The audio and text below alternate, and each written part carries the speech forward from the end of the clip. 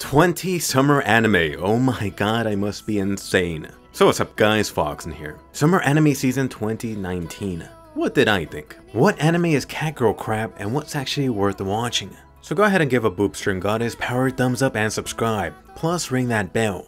As something special, you're watching this because you're a huge fan of anime, which is why you know about the recent horrible tragedy that took place here recently for Kyoto Animation. I'm gonna be making this video dedicated to that cause. Any money this video gets will be donated entirely to Kyoto Animation. So let's go ahead and get started.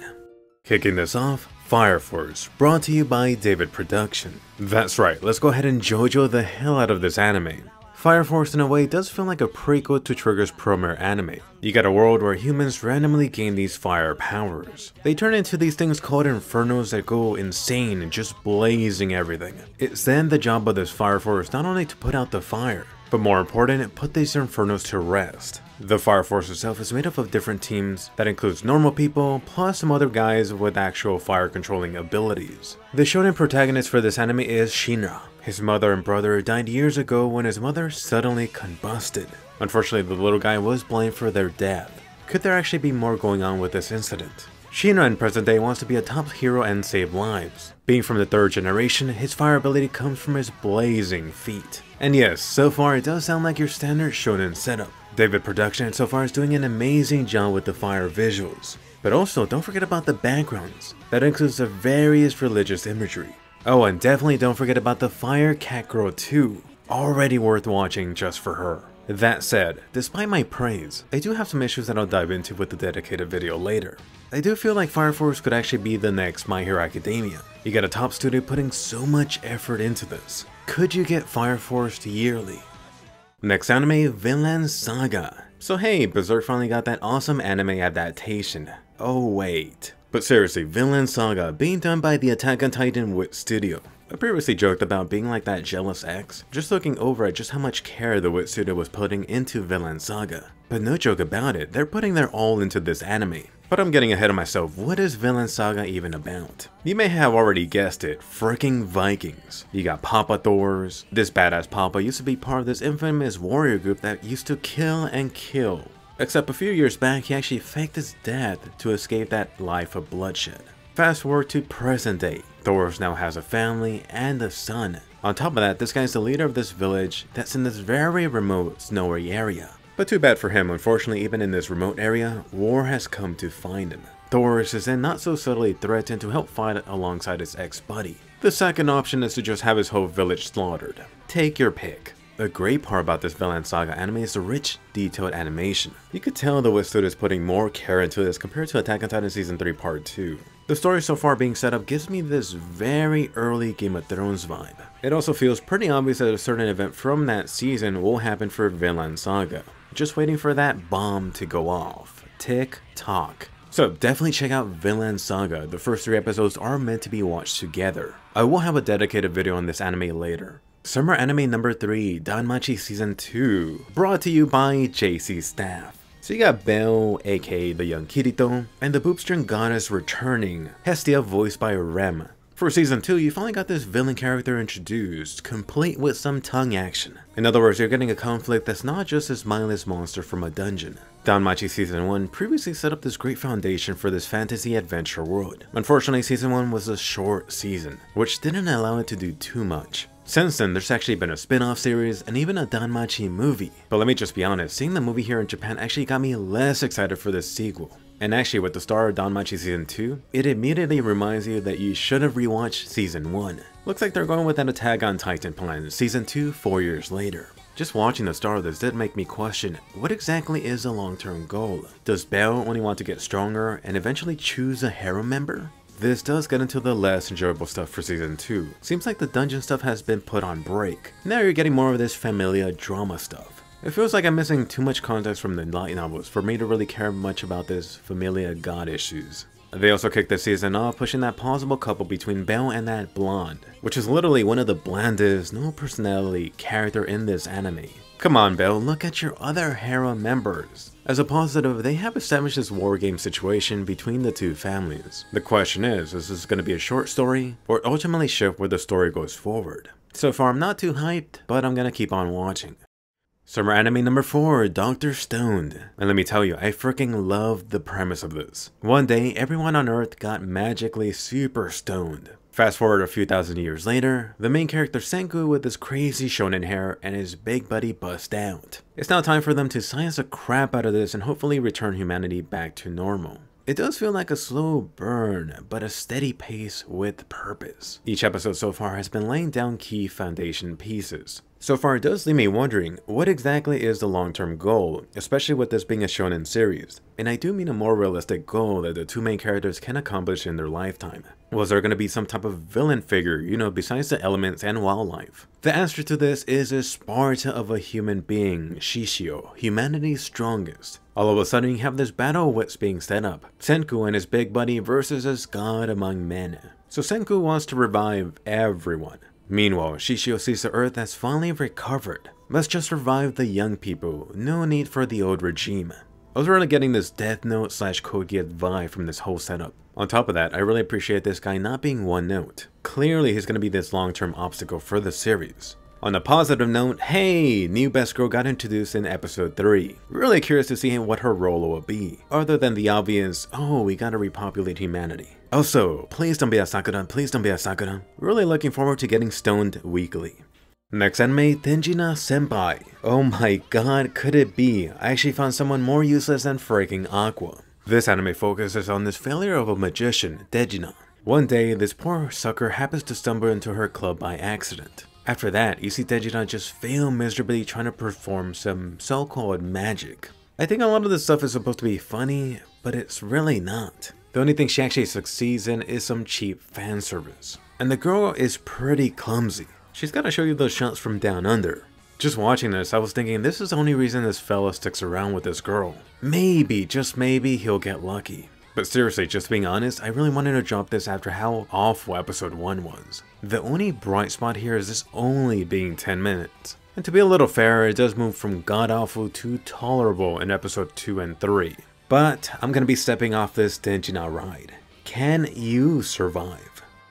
Next anime, Isekai Cheat Magician. So you got this girl and guy combo being teleported into the Isekai part. So you got this overpowered guy using his magic to enhance his own body strength. He pretty much becomes the Isekai One Punch Man. The guy does lose points for looking like a Kirito clone. For the overpowered girl, which is voiced by Megumin's voice actress, she keeps to actually using magic as a mage. Then, for some weird reason, they decided to make the guy several times more overpowered than his female body. Why?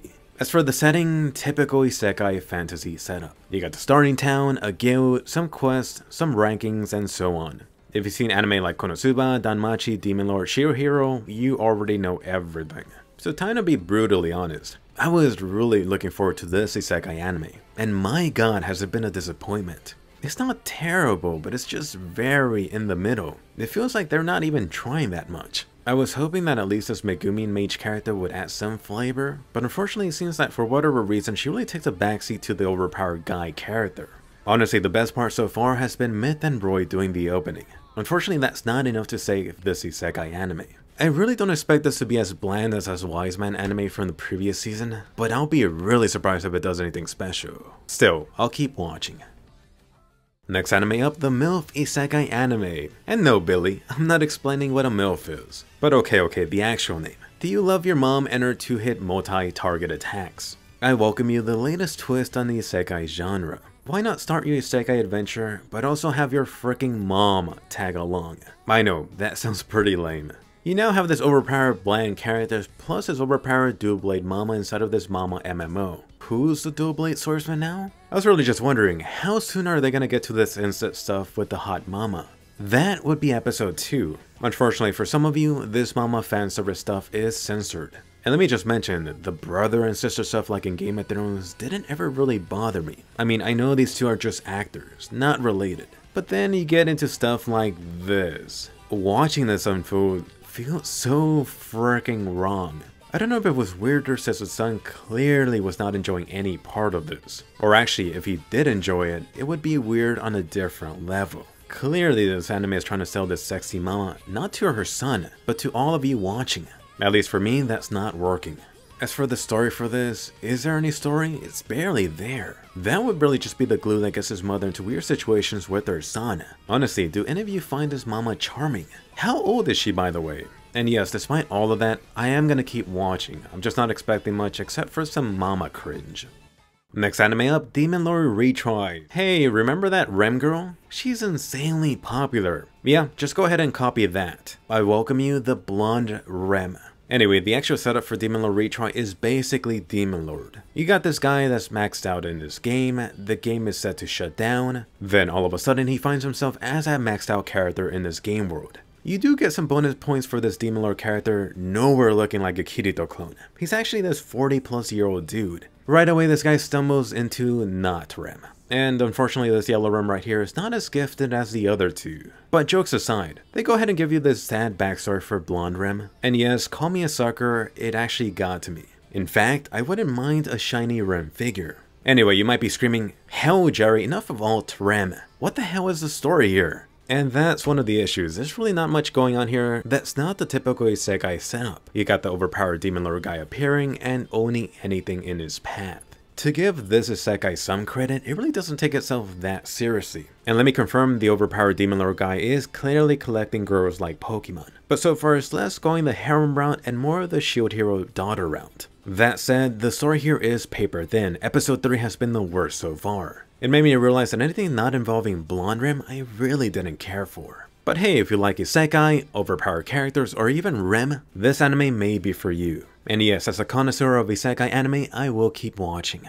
Next anime, Arifureta, also known as Isekai Summer Anime number 4. The premise, you got not one, but a whole class being transported over. So these guys were summoned to help fight, and a bunch of other info drop in the first episode. What makes this anime stand out thankfully happens pretty quickly. You got these guys doing this dungeon raid, then all of a sudden something goes wrong. The main character is sent falling into the deeper depths of this monster-infested ass pit. The fun then just keeps on coming. The guy gets his arm sliced off. Slowly as he's dying, he finally grows a pair. You actually see this guy have this Tokyo Ghoul moment. His whole hair and appearance changes after eating some raw monster meat. I do like that you actually see the guy struggling for a good amount of time to survive. And I know what you're thinking, the best comparison right now is obviously Shield Hero. The guy is now stuck on some unknown floor level, he's trying to get stronger to get revenge and get his ass out. Although a little later it seems like he doesn't really care too much about the revenge part. Oh yeah, and somewhere down in the dungeon he finds his very own blonde Loli. So hey, you lost an arm, but at least you got a free blonde vampire. As for some of the really bad stuff, you actually have the guy who tried to kill him admit his guilt out loud. I screamed, what the hell? Every now and then they also switch over to what's going on outside with the other students. To be honest, I really don't find myself giving a damn about that aspect. Then for the monster fights, really nothing too special and a fair amount of CG used. Anyway, despite my issues, ironically, Arifureta has been one of the more interesting Isekai summer anime. And no, that is definitely not a high bar. If you're craving an Isekai dish, why not give this a shot? Next summer anime, do you even lift, bro? So you got this story focusing on Sakura. She's gotten a bit pudgy recently. I'm sure we could all relate. Now it's time for her to hit up the ghost gym to get in shape. Along the way, you have some of her friends joining Sakura in this gym adventure. That's pretty much it. This really goes to show there's an anime for practically every concept. And if there isn't, one will get made. So yes, the story right here is super simple, and I'm actually freaking enjoying it so much. And it's actually one of my weekly motivations to hit up the gym this summertime. Throughout this anime, you got some fun characters coming in. This includes the anime version of The Rock working here. He's definitely a fun character. I originally expected this to be god-awful or full of fan service. Turns out, neither. If anything, ladies may enjoy this more due to the huge amount of muscular anime guys. Oh, and definitely don't forget about the opening. By far the most catchy opening this summer anime season, easy. They even did an official live-action version of the opening. How awesome was that? So yes, don't expect anything too mind-blowing here, but if you are looking for some extra weekly motivation to work out, check out this anime. Next anime, Hensuki. And for me, I actually recall this anime due to Funimation promoting this at the Anime Expo party using some lovely undies. And honestly, I see most of you not liking this. So you got the main character trying to find his beloved Cinderella. Oh no, not her slipper, but some goodies were dropped by this unknown lady. Now it's time to play Mr. Sherlock with this mystery. Which of the potential harem girls left him this gift from the gods? And yes, with that initial setup, this does scream fanservice plus harem. What actually adds flavor to this anime is what the guy discovers after snooping around. The first girl he questions reveals herself to be a darkness type of character. She's into that kinky type of stuff. All she wants is to be his pet doggy. Then the second girl, the blonde loli. Can you guess what makes her freaky? And really, just pause the video and try to guess. So hopefully you post it down below. Turns out that this blonde girl wants a slave. And no, I'm not joking. You heard that right, a freaking slave. So a blonde character that wants to own another person. This series is definitely gonna get cancelled in the US. And you might be seeing a theme here. You got this panty Cinderella mystery that serves as a way to move the story forward. Eventually, the last few minutes of the episodes reveals a girl's special quirk. That really is a problem. Anything up until the last few minutes is pretty dull. I'm only vaguely curious to guess the other girl's true nature. On the other hand, it feels like something I could just do on my own, then check the wiki instead. That said, if you are looking for something with more than simple fan service, this anime may be for you.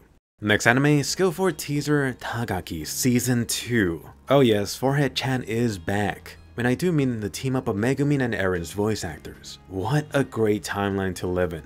So if you've already seen the first season, you definitely don't need my convincing. For newcomers to this anime, this is one of the better young romance series, really focusing on these two junior high kids. You got Nishikata, who's constantly trying to one-up his crush. Unfortunately, he ends up failing miserably often. Mixed within this, you naturally have this little crush developing over time. So far, it does seem like Season 2 is moving a lot quicker than the first anime season. Is the obvious plot point going to happen this season? If you are a fan of anime with these elements, definitely don't sleep on this anime. Next summer anime, Are You Lost? The title is actually a clever pun in Japanese. And to answer that question, yes, these 4 high school girls definitely are. You got all of them stranded on this island after their plane crashed. Really this castaway situation. In reality, 3 of them are completely useless. You're gonna watch this wondering, how are you not dead yet? What actually adds flavor to this anime is a blonde girl. Turns out she's actually an expert at being stranded out in the wild. And my god, is she freaking hardcore. She really is the only realistic way that these girls could even survive. Going into this, from the opening, I expected this to potentially focus more on the fan service part. So far, that hasn't been the case. As a positive, it does feel like I'm actually finding some useful survival advice. And really, just thinking about myself in the same situations, I would totally die too. Either way, let's just be real, there really is nothing groundbreaking here. Each episode is only 10 minutes long, so not a huge weekly investment. I'll definitely keep on watching. Next summer anime, Weathering with You, also known as Shinkai's follow-up to Kimi no Na wa. So I actually already did an in-depth but non-spoiler review diving into Shinkai's latest work. I'll just say, freaking gorgeous animation. Definitely my top 3 if not the top 1 for this year. If you really need any more convincing, I've already seen Weathering with You 3 times. If you at all enjoyed Kimi no Na wa, you're also gonna get some juicy references. There's even a freaking Konosuba cameo. That was a lovely surprise. In case you're not in Japan, I did hear about some screenings happening later this year. If you do get the chance to watch this in theater, definitely do so. I'm really just waiting for the debate to begin. Kimi no Na wa versus Weathering with You.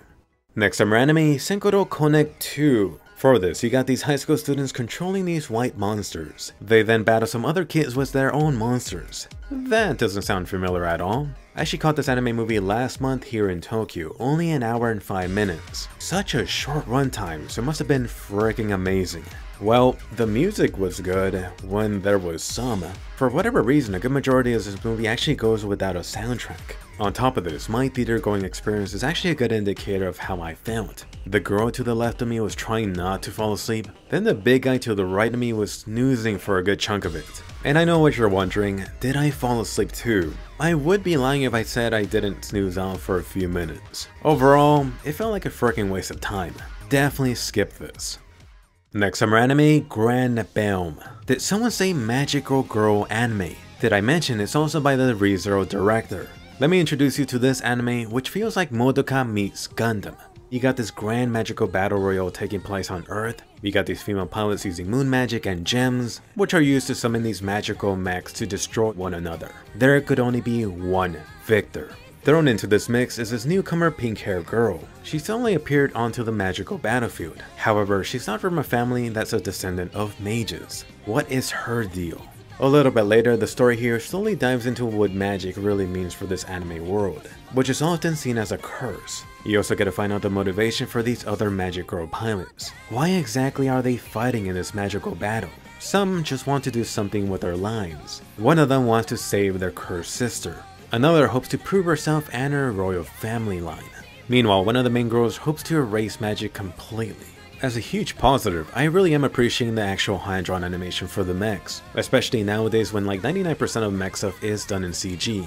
This, plus their cuteness design, really reminds me of Darling in the Franxx mechs. Keep in mind this is an anime original series, which does mean it's more flexible with what the studio could do.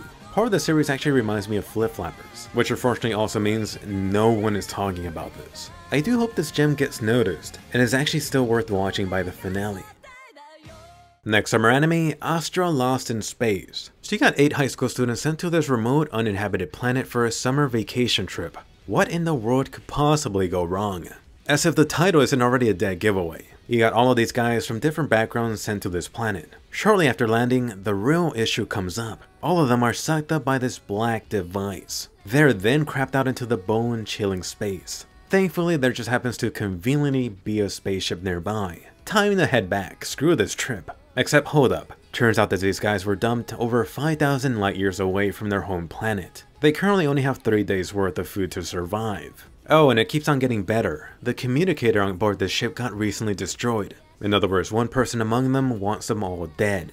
How does that sound? As a bonus, the first episode is actually double length, which really shows some strong confidence. So far, I think I'm actually enjoying the premise more than what's actually been given to me. Solely, you do have the background and issue of some of the various individuals being revealed. Most of them happen to have some sort of expertise that comes in handy. The group so far has encountered some struggles, but they mostly came out of any initial obstacle unharmed, although it still is early. I do question whether this anime will take a darker turn. I could really only see 2 men surviving at the end. I should also mention this potential red flag, which is really the unknown episode count combined with this anime being based on this ongoing manga series. There's a very good chance this will only be 12 episodes. In other words, how much of the actual mystery and space adventure will be covered in the anime? I highly doubt it'll get anywhere near a conclusion for the anime.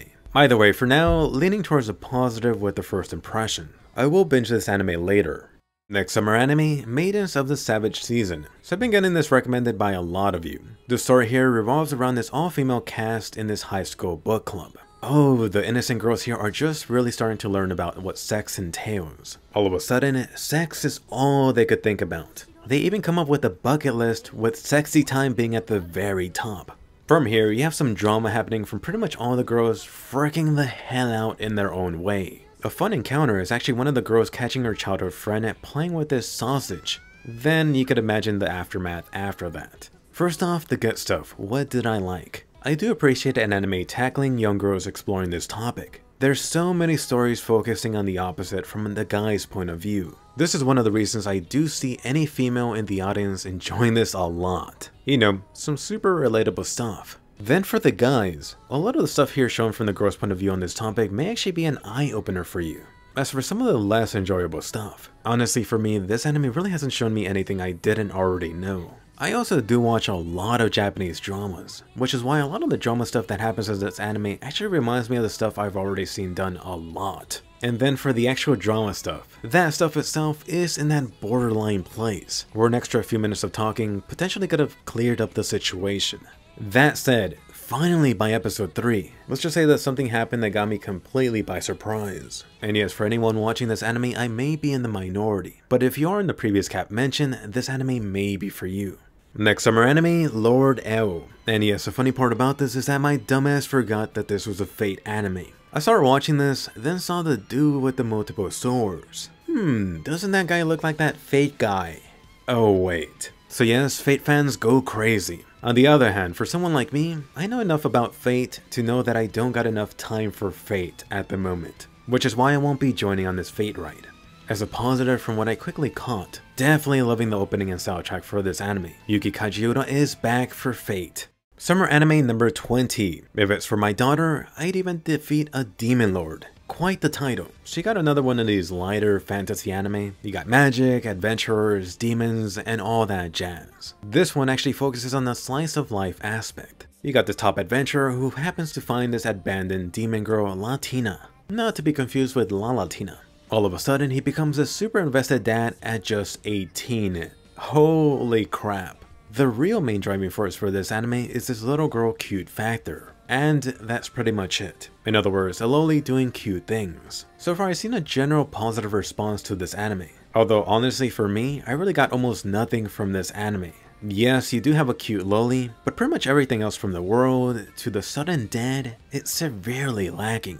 The main character is actually getting more and more annoying by the episode. Really, his only defining trait is being this over-worried dad.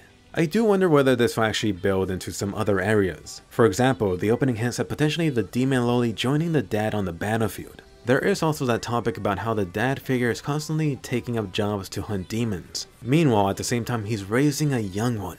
Is this the type of anime to actually tackle that topic? So I'm gonna circle back on this later and binge it. If you like cute lolis, this may be for you.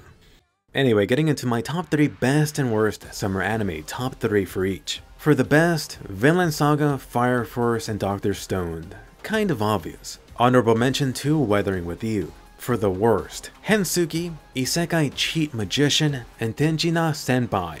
Dishonorable mention to that Cencoroll movie. As for what I'm going to be watching weekly, and definitely post your best and worst down below along with your weekly watch list. There's the top 3 I mentioned: Fire Force, Vinland Saga, Dr. Stone, the 4 Isekai anime, yes I'm a sucker for Isekai, skilled teaser Tagaki, the gym anime, Are You Lost, and Granbelm. So what are your top best and worst summer animes so far? Definitely share your summer watch list down below. Everything else for me, either I dropped or it's on hold for me. And yes, I will try to circle back and binge it so I get ready for my top 10 2019 anime list later. I'm hoping for some surprises. By the way, if you did enjoy the summer anime impressions, be sure to smash that thumbs up. If enough of you did like this, I'll try to keep making this type of video for every anime season. Maybe I'll even do a top short anime list after the season is over. Anyway, don't forget to post your own list down below, especially if you disagree with any anime I mentioned. I'm sure we don't agree 100%. Look forward to any dedicated video coming up. Check out my trailers breakdown for SAO, My Hero Academia, and Konosuba. And I'll see you guys later.